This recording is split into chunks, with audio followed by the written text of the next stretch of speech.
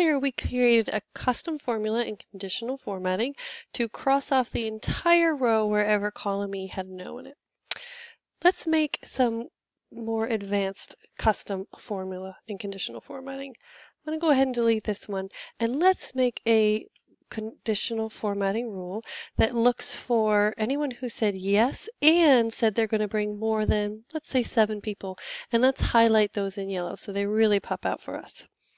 So we want to format columns A through F, so we'll start by highlighting those and then click Add a New Rule, and we're going to do another custom formula down at the very bottom here. We'll start our formula with equals, and what we're going to do is we need to look at 2 different columns. So we're going to start with the and use parentheses, and we'll put our rules in the middle separated by a comma. We're going to start out with column E, just like we did before. We use the dollar signs because we only want to look at column E right now, and we want to look for the response yes. And you can see as we do that, the yes rows are green highlighted.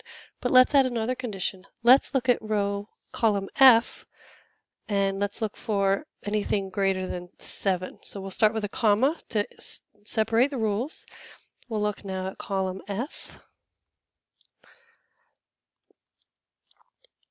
And we'll say anything that's greater than 7. And now you can see only the rows that have a will you attend in column E of yes and a number greater than 7 in column F are highlighted. Let's go ahead and change our formatting style away from this green into the bright yellow background. And you can see as we scroll down through here, only those values that have yeses and larger numbers in column F are highlighted. This little and tool in custom formulas allows you to add even more rules. If you want to add another rule in here, you can. And it's a really great way to look at your data and find lots of requirements to pare it down.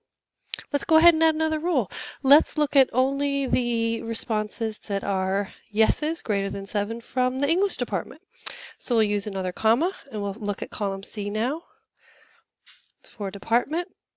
And we'll say those that equal English, say done. And as you go down through here, you'll see that there's just those 2 rows highlighted. Now, just like what we did before, you can actually take this custom formula, copy it, and go into a filter so that you can actually filter it out so you only see those 2 rows. Let's go ahead and do that. If you don't see the little funnel icon, the filter icon on your toolbar, you might need to click More and then click on the filter icon to turn it on. And you can click on the little upside down pyramid in any of the columns because we're adding a formula. It doesn't matter which one we add it to. We'll click on the icon in the A column. And rather than filtering by value, this time we're going to filter by condition, and we'll click on where it says None. Scroll down to the bottom again for Custom Formula Is, and we will paste in the formula we created for conditional formatting. Click OK, and now we have custom formula that is conditionally formatting and filtering our rows. Really cool stuff you can do.